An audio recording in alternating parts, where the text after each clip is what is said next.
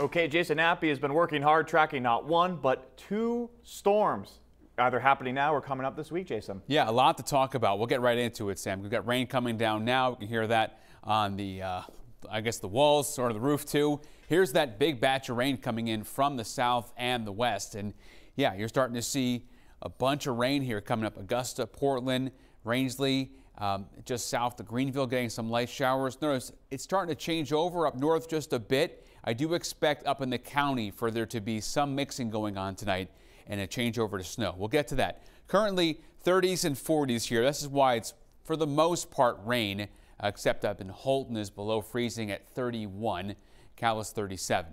So tracking rain tonight, it ends by daybreak. For pretty much all of us except Washington County, a couple of showers around early. Some snow north and a few inches at most. It's not going to be a big snowstorm. Rain and wind, it's another storm coming by midweek. So we're talking about with Sam. A couple are just coming down the pipeline here, and I will keep you updated on those because we got a lot to talk about. Here's the first one now. Rain here starting to come through and pretty much about the state cut in half, all coming up from the south here. So hopefully you got back from grandma's house in time and you get the free car wash now. Here's low pressure spinning around the Great Lakes. That's the storm that's headed our way for tonight. And that will bring us just by 8 o'clock, nearly the entire state is all green. Some mixing going on in Greenville, but temperatures are at freezing or above.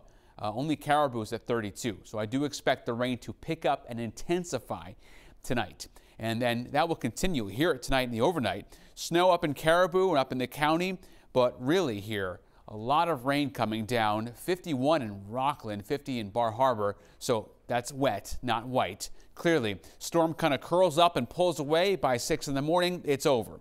Light snowflakes, Greenville, and here is how much rain that is coming. About an inch, a good healthy inch to wash the car from all that kind of mess we had a couple of days ago. And lighter amounts up north where it's going to be changing over to more of a frozen situation. And speaking of frozen, so a lot of zeros, but I do expect up in the county to get a couple inches at most.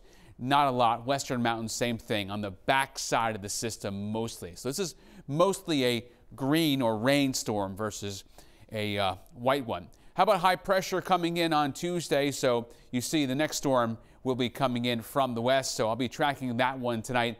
Find out exactly when that one gets here in the forecast coming up after the game, not at 11. Remember, watch a little football with us here, and then we'll be up with that. Seas building 4 to 6 feet.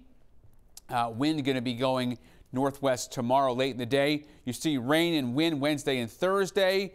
Saturday, scattered showers in the forecast, and at the coast, bunch of rain and wind Wednesday and Thursday. It does dry out Thursday at the coast, I want to point out, so it's not a 2-day washout. And then we clear out a little bit for the weekend. There are a few showers around, Sam, so got to keep the News Center Maine weather app handy to track those rains. Exactly. It's that time of year, rain, snow, sleet, whatever. Yeah. We have to be ready. We're ready here. All right, Jason. Thank you.